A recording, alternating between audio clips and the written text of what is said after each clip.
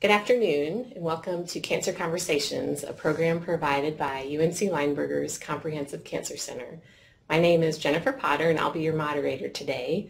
Today we're going to talk about tobacco use, cigarettes, and vaping, and we have the directors of our UNC Tobacco Treatment Program with us, Susan Trout and Laurel Sisler. But before we get started, I want to call your attention to the phone number and the email address on your screen. If you're having any trouble during the presentation with audio or visual, please don't hesitate to reach out to us. We want to make sure you get this information today. I also want to let you know that at the bottom of every screen today during our presentation, there'll be an email address for questions. So once we're through with our presentation, we'll have enough time to answer any email questions that you submit to us. But without further ado, I'm going to turn it over to Susan Trout and Laurel Sisler. Hi, my name is Susan Trout and we welcome you. Today we're going to be talking about vaping, cigarettes, and tobacco use and how to quit. And we're excited to have you all with us today. We hope that today after this presentation what you'll learn is you'll recognize different tobacco products that are out there, including e-cigarettes, what's in them, the risks, and some of the possible benefits, and how to quit using tobacco, including e-cigarettes. So there's different type of tobacco products. Many of them you might be aware of, and some of these might seem new to you or unfamiliar. And we're going to talk about some of the associated health risks with them as we go along. Some of the ones we're going to cover today are cigarettes, little cigars and cigarillos. There's pipes, hookah or shisha, smokeless tobacco, and e-cigarettes. So something that we just want to share with everybody is that, as most people know, cigarettes are a harmful product, but they don't always know what is it that makes them so harmful. There are over 7,000 chemicals when they're burned. We know that 200 of these are poisonous, and that of these, at least 69 of them are cancer-causing. So there are many chemicals in them, and it's not only the chemicals, but the burning of those chemicals that make them so dangerous. We're going to look here at this slide. It shows a little bit about North Carolina in comparison to the United States. And adults in the United States, there's about 17.1% who are using cigarettes. And this data is from 2017. If you look there in the North Carolina area, it's 17.2%. So they're pretty equal. North Carolina is a pretty standard for what the rest of the United States is. However, if you look in the high school student area, you'll see that there's actually a larger percentage of people in North Carolina. 12.1% of high school students have noted that they use cigarettes, and in comparison across the U.S. it's 8.8%. So that really lets us know that this is especially an area that we need to pay attention to in North Carolina. The other thing is this data is based on the last 30 days. So when we're looking at this is cigarette use within the last 30 days. One thing to think about is there's certain things when people think about tobacco use and the damage that it may cause. Often people think about lung disease, they think about lung cancer, they think about cardiovascular. However, we know that there are many areas within the body that are affected from our tobacco use. And this is this list just shows many areas that sometimes people haven't heard of or don't think about. And if you look in the areas that are red, these are areas that we have discovered newer links between tobacco use and medical conditions. So some things that some people aren't aware of is that diabetes, pregnancy, all of these things are impacted by our tobacco use. So when we think about health risks, we often think about things, how is it that the smoking may cause things like cancer or COPD? But also there are things that can happen that can cause some prevention areas. So if we think about pregnancy, sometimes people are going to have more risks with their pregnancy when they're smoking. So it can be more difficult to get pregnant if someone is smoking. So this is an area to talk with people about if they're thinking about family planning or if they recently become pregnant, because we know there's an increased risk that people will have. Some of the things that have been associated with it are preterm delivery and stillbirth and low birth weight. And after a child is born, there are other areas that we have to think about, such as sudden infant death syndrome as well. when we also think about secondhand smoke, so we may think about this with children, but we also have to remember that it can impact adults as well. So some of the health effects with children that you could hear about is that children are at greater risk if they're exposed to secondhand smoke for ear infections, asthma attacks, different respiratory symptoms, and sudden infant death syndrome. And in general, adults are at greater risk too. So heart disease, lung cancer, stroke, all of these things when people are exposed to being around that secondhand smoke. Okay, so we're going to talk a little bit about the products. So there's products that many of you probably have heard of. We often think about, in general, the standard cigarette, but there's other products that are out there just to be aware of. There's little cigars, and cigarillos, and all of the tobacco products that are out there do potentially cause some harm to people. And so none of these are free of harm. The thing about cigars that we think about is that they're actually wrapped in tobacco leaves, and many of them can be flavored. And the fact that they can be flavored can be really appealing to youth, and we have to be aware of that because we may not even think to ask adolescents if they're using cigars. The other thing that we know about cigars is that they have a lot of tobacco and nicotine in them, so that people who are smoking, they may say, oh, I'm just smoking one little cigar, but what's happening is you're actually getting a lot of nicotine from that one little cigar that can be way more than just one cigarette would be. And so often we'll have people say, well, it's not as dangerous, I'm only smoking one, or I'm not inhaling it. However, even the fact that it's getting in your mouth and it's absorbing that way is going to cause some damage to your mouth.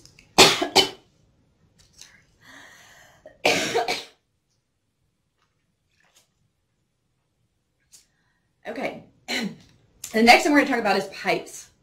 We don't hear about pipes as much because they're not as popular as they once were. There's only about 2% of the population that use pipes now.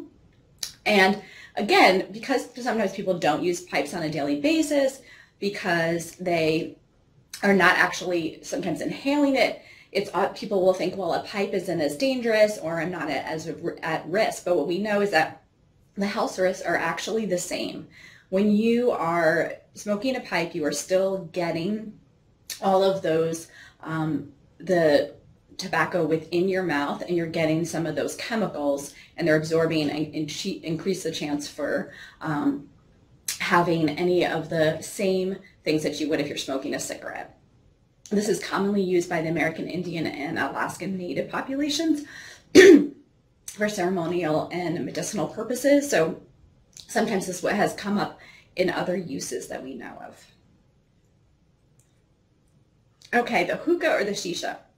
This may be something that you have seen. There are hookah bars that are coming up. It's becoming more popular, and so we have to think about this with high school and college students.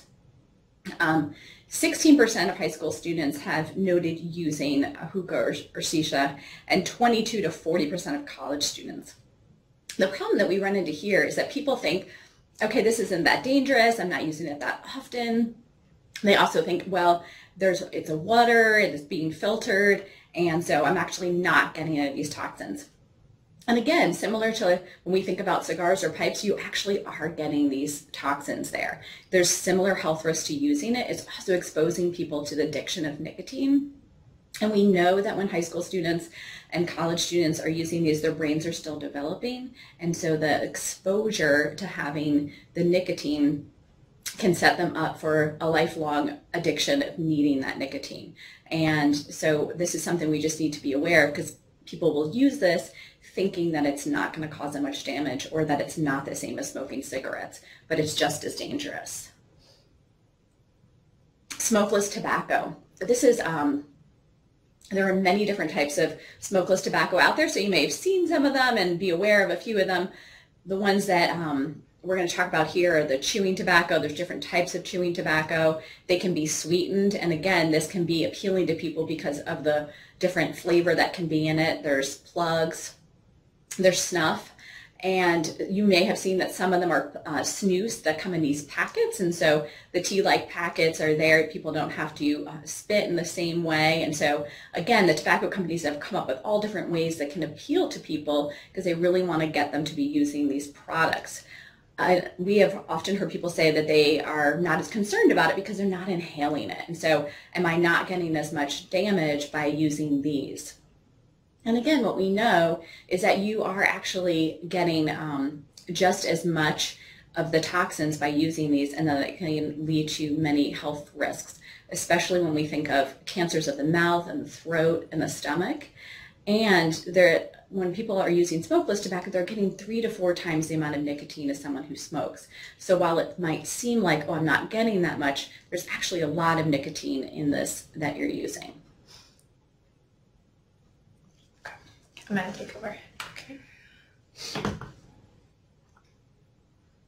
Ooh, so if you're sitting here listening to this, you may and if you are somebody who smokes or uses tobacco products, you may be feeling a little bit down right now, and I just want you to hang tight. The second half of our talk today is going to focus on helping you quit. So we're not just here to lecture you about the health risks of smoking and tobacco products, but also how to stop using them. So it wouldn't be a talk about tobacco if we didn't talk about e-cigarettes, right? This is in the news everywhere, something that is probably on your mind, particularly when it comes to teenagers and young people. So I did want to just take a minute here at the beginning to talk about the different types of e-cigarettes. They are all battery-operated devices that heat up a liquid solution and transforms it into an aerosol. There's lots of different names: e-cigarettes, vape pens, vaping devices, tank systems, and they look very different too. So you'll see the first, second, and third generation on the left-hand side of the screen, and then the more recent products on the right-hand side of the screen. The one that you will have heard a lot about recently is a company called Juul that developed and really to develop the most recent style of e-cigarette that has become so popular among young people in the last 2 years.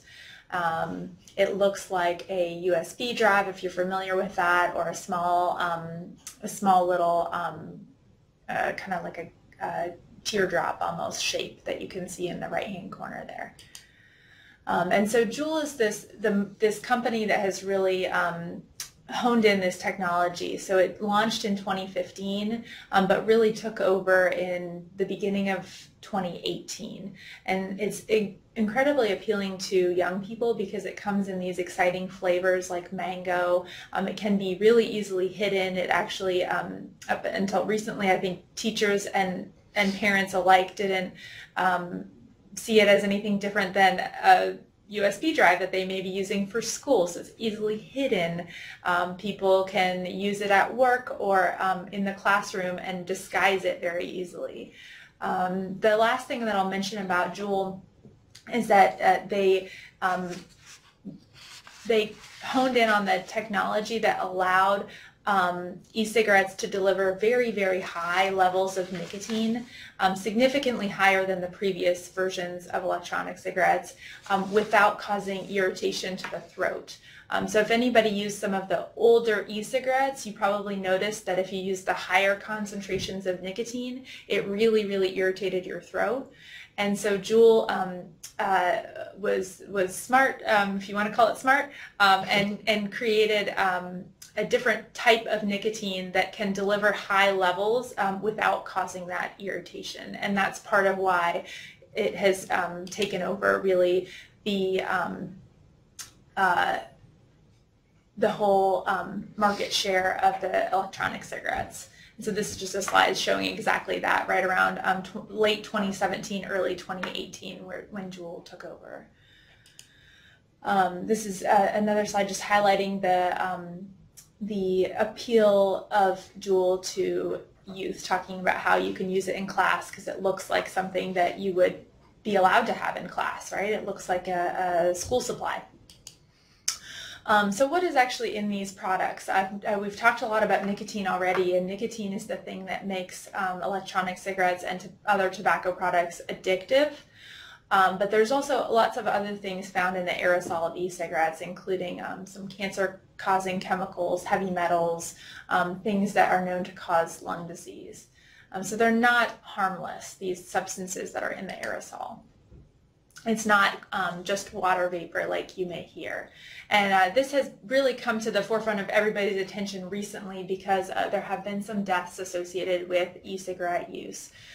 So there's been 42 confirmed deaths as of November 13th and over 2,000 injuries associated with e-cigarette use.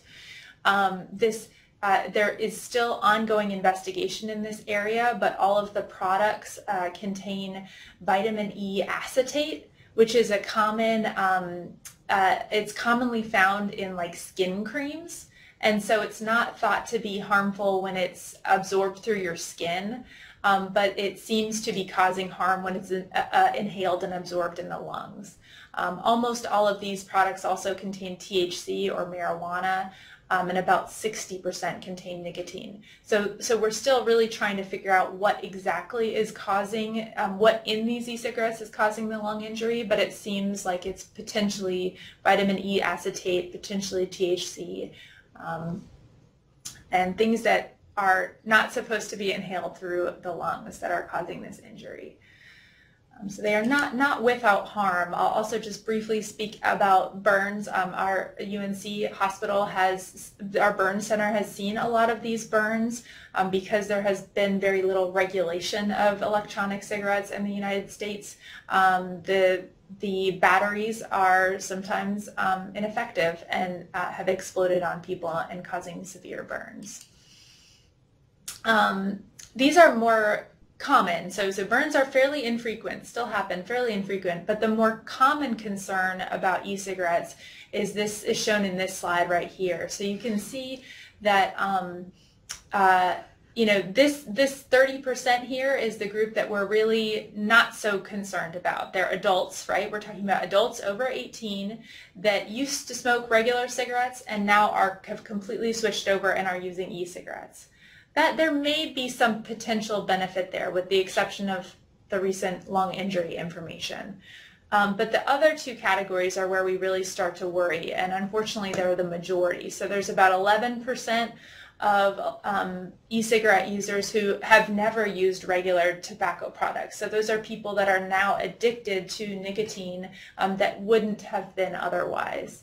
And this last category over here on the right is what happens most often, is that people use electronic cigarettes in an attempt to quit, and they continue using their regular cigarettes in addition to electronic cigarettes. So now you're getting the known risks of regular cigarettes, and you're getting the known and unknown risks of e-cigarettes. And those together are really quite worrisome from my perspective, from our program's perspective. That's the majority of people that continue to use regular cigarettes. And the other big area of concern around e-cigarettes is youth that we've mentioned already. So the developing brain and nicotine don't go well together. It's a different thing when you're looking at nicotine in adults, but when you're looking at somebody whose brain is still developing, it is known to cause harm. So increases risk of anxiety, depression, causes attention issues.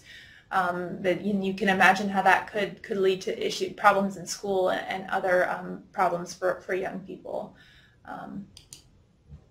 So this is a similar slide to the ones Susan showed earlier, but it's specifically looking at other forms of tobacco use. So our e-cigarette rate is now at 22%. I believe this is higher now. Again, this is data from 2017. It's close to 30% now in 2019. So very, very high rates of e-cigarette use, which is concerning for a few reasons. I'm going to skip over that slide. But one of the big reasons that it's concerning is that this is a large study commissioned by the National Academy of Sciences, pulling together all of the data that we have about e-cigarettes. And this second bullet point is what I want to draw your attention to, which is that young people who use e-cigarettes are much more likely to go on later to smoke regular cigarettes. So that 30% or so of North Carolina young people that are using e-cigarettes is worrisome. And the last thing I'll just mention about this report, which I've already touched on, is that the first point, which is that there's really not enough evidence to say that e-cigarettes actually help people quit smoking. Like I showed on that other slide, about 60% roughly of adults are still using their regular cigarettes. So people aren't quitting smoking, even if that's the original idea, which is a great idea. And luckily we're going to talk more today about ways that you can quit smoking and electronic cigarettes, both of them, for good. So the bottom line here, e-cigarettes are not approved as an aid to quit smoking. There's a potential that adults who smoke, if they completely switch over from regular cigarettes to e-cigarettes, there may be some potential benefits there. But there's also some risks, particularly with the recent lung injuries that have been documented and confirmed. E-cigarettes are definitely not safe for young people, for pregnant women, and for adults who have never used any other type of tobacco product. And we still really don't understand the long-term health effects of e-cigarettes. I'm going to turn it back over to Susan. Okay, so now we're going to head into the area of talking about how do I become tobacco-free, how do I quit? And two things that we're going to think about today are the physical components of quitting and the behavioral components of it. And I'm going to take some time right now to talk about some of the physical components of it. What we know and what we talked about before is that there is a physical addiction to tobacco products.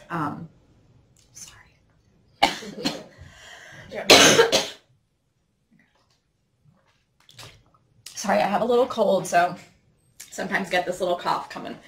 So one thing that we have to think about is that it is understandable that you may have physical withdrawal symptoms. Totally normal if somebody's trying to quit smoking or quit any sort of tobacco product.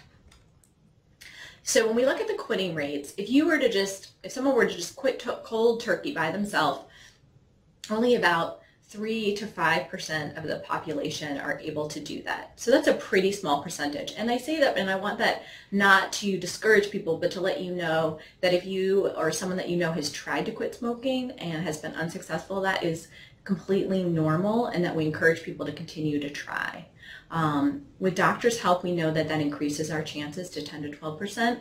If you're using something like the Quit Line counseling, 11%, and if you use an intensive program such as the one we have here at UNC and in other places that combine both ongoing counseling and medications, you're about 30%. So you can see that your rates can really double to triple if you're able to use the what we would say the standard of care, which is getting both medication and the counseling.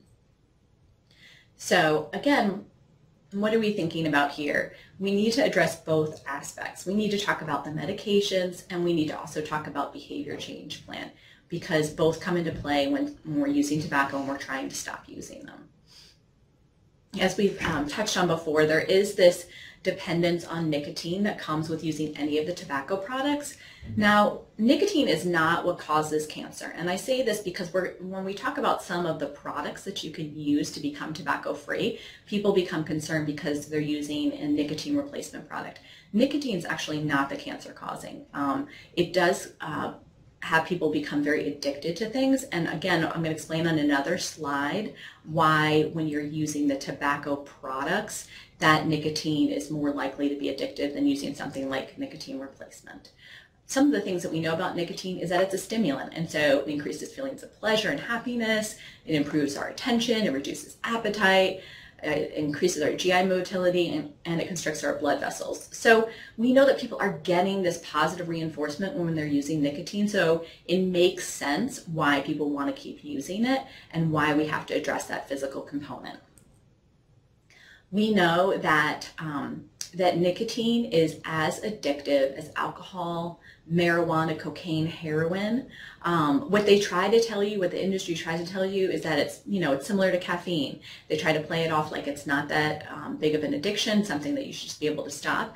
And we want people to know that the reason we say this is, again, is not to discourage people, but to let them know that we understand that it can be very challenging and that it's normal to seek assistance in doing this. And so just as we would with alcohol or any other substance, there are programs that are out there that can really help people to become tobacco free. Some withdrawal symptoms that you may be aware of, or have, if you have tried to become tobacco free, you may have experienced, or somebody that you know may have. Irritability and frustration, anger, that is a really common one that we hear people talk about, as well as increased cravings and urges to smoke or to vape. Some other things, again, would be difficulty concentrating, restlessness. You might feel a little bit more depressed. People have trouble sleeping, and they have anxiety. And so when someone tries to stop smoking or using any tobacco products, it's not uncommon that within they may feel this within the first few hours, and maybe day 2 or 3 that they really start to notice these feelings. And so this is where the tobacco cessation medication can really come into play for you. So some of the medications that are out there to really help people to address that nicotine withdrawal, there's 7 that are out there, and we usually find that some people have heard of some of them but not all of them. So we just do want people to be aware of what's out there. The common ones people have heard of are the nicotine patch and the nicotine gum. They've been around the longest. But there's some other ones that are out there as well. There's a nicotine lozenge, and the patch and the gum and the lozenge, they're all over the counter. So if someone were to go into Walmart or Target or any of the pharmacies, you can see them over the counter. You don't need a prescription for them. There's also a nicotine nasal spray and a Nicotrol oral inhaler. There's Chantix, and there is another medication called Wellbutrin. Sometimes people have heard of Wellbutrin because it is also used as an antidepressant. So we're not going to have time to go over these all extensively, but we do want you to know about them so that you could talk with your doctor about these medications. We know that this increases someone's chances of quitting by 3 times. It really helps to address some of those withdrawal symptoms. It can also help reduce the weight gain because people are not having as extensive cravings to smoke, which sometimes can lead to people then reaching for food instead.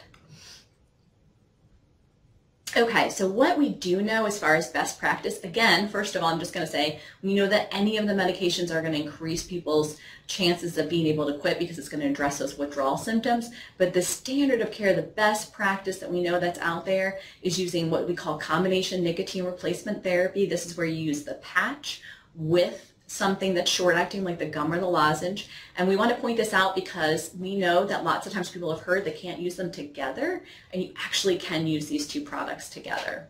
There's also the other thing that is known to be best practice is using 12 weeks of Chantix. One other thing I just want to say about nicotine replacement is that lots of times people have heard that they can't smoke if they're using a nicotine replacement product, and that's actually not true. What we tell people is if they start to notice, if they have the patch on and they end up having a cigarette or 2, if you start to feel that, I'm getting too much nicotine, like I feel lightheaded or I feel dizzy or I feel kind of sick, that's your body's way of saying I'm getting enough nicotine, but we don't want you to be hesitant to put the nicotine patch on or use nicotine or gum thinking that you can't because you might end up slipping and having a cigarette. Sometimes people will say to us that they're really worried they're going to get hooked on the nicotine replacement, and that is really unlikely. And this, just really quickly to tell you a little bit about this graph, what this shows is how quickly the nicotine is getting to our brain. So as you can see with the cigarette line, the nicotine gets to your brain within 8 to 10 seconds if you're using it. And if you use if you're using any sort of smokeless tobacco, it's a little slower uptake to the brain, but you can see that both the cigarette and the smokeless tobacco are higher than any of the nicotine replacement products. That means we're not getting that same fast hit that you're getting from nicotine, but you are getting it, and you're getting it at a little lower level, a little more constant level, which is what really helps people to be able to not reach for that cigarette or smokeless tobacco and yet not become addicted to that product. So you're much less likely to. I'm going to turn it over to Laurel. She's going to talk about some of the behavioral strategies on how to quit, because we know it really takes both. So when I'm thinking about this, I think about if you smoke or vape or know anybody who does, you think about all of the reminders that you have every single day of smoking or vaping. You know, that your average person smokes about a pack a day, so you have at least 20 reminders a day of smoking. And this is where when we talk about behavior change plan, that's what we're talking about, is how do you figure out what you're going to do instead those 20 times a day when you usually would reach for your vape pen or Juul or your cigarette. And so, like I mentioned, there's those 20 times a day. You have that hand-to-mouth reminder, you know, cravings in certain situations. For some people, it's social interaction. There's lots of different reminders depending on the person. Some common, we call them triggers. These reminders of smoking or vaping. And so some common ones for people that you've probably heard of too are drinking coffee, drinking alcohol too for that matter, when you're driving in the car, being bored or stressed, or really most emotions are common triggers for smoking. Being at a bar or in a situation around alcohol or with friends who are smoking. After meals is a very, very common reminder of smoking. Breaks at work, when talking on the phone, and then being around certain people. I don't think these are going to come as a surprise to any of you. And this is going to sound overly simplistic. But okay, so imagine this scenario. I think most people can identify with this one. You're driving home, it's late at night, and you go in that autopilot mode where you aren't even quite aware of how you get home. And all of a sudden you're in the drive-through line at your favorite fast food restaurant. And you don't really quite remember how you got there. I think most people can identify with that. And the reason I bring up that story is because it's like that with smoking, except for it's 20 or 40 times a day, where all of a sudden you have this cigarette or your Juul device in your hand and you don't even quite realize how it happened. And so it's important to have a plan in advance. You have to, it seems really simple, but you need to think ahead of time about what you're going to do instead, because you don't want to get in that situation where all of a sudden it's right here and you have to stop yourself, because that's going to be really, really difficult to do. So these are some strategies that people have told us in our program over the years are helpful to do when you're having a craving for a smoke or for a vape. And just take everybody a minute to read them over. We have this on our website as well, which is the Tobacco Treatment, UNC Tobacco Treatment Program.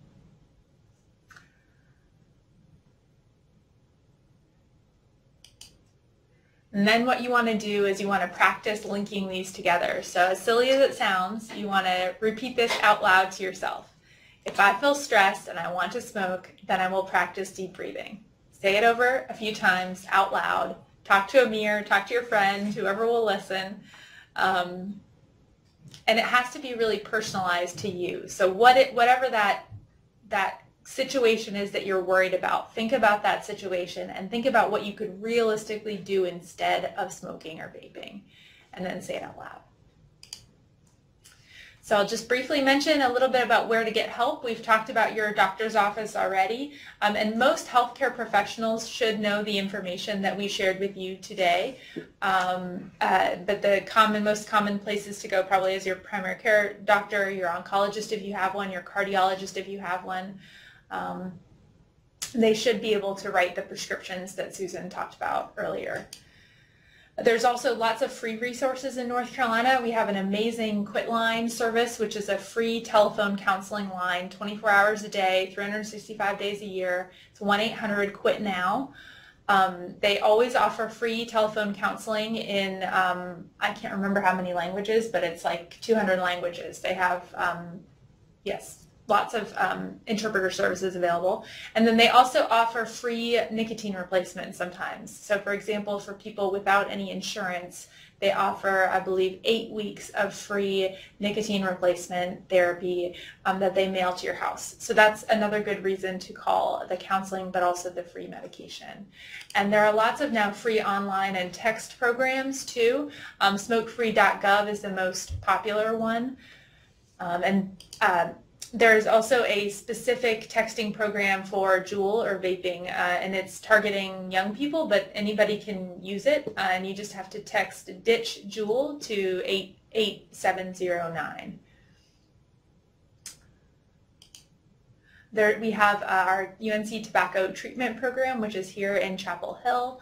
Our phone number is listed there on our website, and you can learn more about our programs as well. Most of our programs are face-to-face, so it's more for local people, but we will soon have telephone services as well. Any questions? Okay, thank you, Susan. Thank you, Laurel, for that presentation.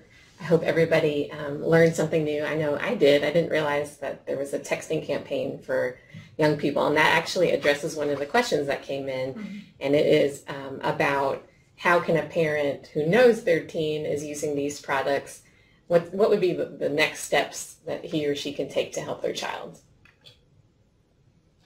Sure. I think there's a few different things. I think one is just being able to kind of bring up the conversation, start the conversation, and also normalize it, because as we showed in the data, it's not uncommon that a lot of teenagers are using the Juul, they're experimenting with it, and lots of times they don't think that there's any harm to it. So I think just sort of starting the conversation with them about it, see what they like about it, see what their concerns are about it, and letting them know that there are resources that are out there, and it doesn't necessarily mean that they have to talk with somebody. They can use things like this where they can text to different programs. Sometimes just even also letting them know, you know, if they're willing, would they be open to hearing some information about it, because lots of times, again, they're not aware that there is danger to it. So maybe being able to direct them to some of the things that they could even look at on their own time on websites about some of the hazards and the dangers to it. As Laurel was talking about before, some of that information is getting out there more now because of the injuries and the deaths that have come. But again, I think it's just sort of allowing for that conversation to start and knowing that there are some resources out there to help. Great, thank you. I'll just add, if you do have a teenager who's more severely addicted and you're really worried about them, our program does see teenagers who vape and teenagers who use other tobacco products too. So feel free to call our number. Great. We had another question, and if you all have any questions, the email address is on the screen right now, and they'll pop up right here, and we could answer them for you. Another question was about managing chemotherapy and radiation and the stress of having cancer while also using tobacco products, and how they can tackle trying to quit and trying to get healthy and all those things. Do you all have any advice about that? Mm-hmm. No, that's a really great question, and one that we hear a lot. We do have a program here that works specifically in our cancer center. So if this person happens to be getting treatment here at UNC, we do have a program for that, and sometimes some other hospitals have it as well. But one thing I would say is that makes complete sense, because we know that when people are going through very stressful times, what happens is people want to reach for what they know is comfortable and what has worked in the past. And so one of the things I heard you say in there was the idea of getting healthy. And so sort of one of those things is focusing on that and how do I get to that point of what I'm working towards, which is to be healthy. And so thinking of things that are going to help you when you're feeling stressed, and then maybe trying different things that you haven't tried before, because any of those times that you're reaching for that cigarette or any of those tobacco products, we want to think about what could I do instead. I also would encourage you to potentially talk with your doctor about some of the medications that are out there, so you're not having to do it totally on your own. So again, there's the counseling support, but there's also being able to really think of some things to do. So what we sometimes will have people do is write down the most common times that you are wanting to reach for that cigarette, what's going on, how are you feeling, and then what could I do instead during those moments, and then practice those and see how it works. Just experiment with it, just see what you can do, and also being patient with yourself, because this takes time and you may feel like you need to do it this minute because you're in the middle of treatment. And what we say is just really just practice and keep at it. So again, the medication and coming up with some of those behavioral strategies. Great, thank you. Yeah, and I'll add too that some of that stress might be related to nicotine withdrawal. So I'll just emphasize that talking to your oncologist about the medications could actually help make it quite a bit easier for you. Okay, then we have a vaping question. What does it mean to purchase vaping products on the black market? I guess I've heard that on the news myself, so I'm guessing that that's probably where this question is coming from. Does that mean non-traditional ways of buying Juul, for example? Can you speak more to that? I think it means a lot of different things. The thing I've heard most commonly that people do is they'll use a purchased vaping device like, say, Juul, but they will modify using home experiments. They'll modify the liquid that goes in the cartridge. That's the thing I've heard most often done. I know there are other people too who try to create their whole own device and then sell that. But the thing I've heard most often is people tweaking with the liquid or the cartridges that go in them and adding other substances, things like that. And that is what people are thinking is happening with these lung injuries. Gotcha. Okay. Okay, well, I think you guys asked some wonderful questions, and I just want to, again, remind you that email address is on the screen, and if you have questions that come into your mind later this afternoon, feel free to submit them, and I'm sure we'll be able to get some feedback and get that back to you. I want to, again, thank you guys for your time today. I know we all learned a lot, and I wanted to let you guys know that we will not be having Cancer Conversations next month, December. And so the next time we'll see you is actually in January, where we'll be talking about pancreatic cancer. We've gotten a lot of feedback from you as the audience that you would like to learn more about pancreatic cancer. So we'll be doing that in January, on Friday, January 24th.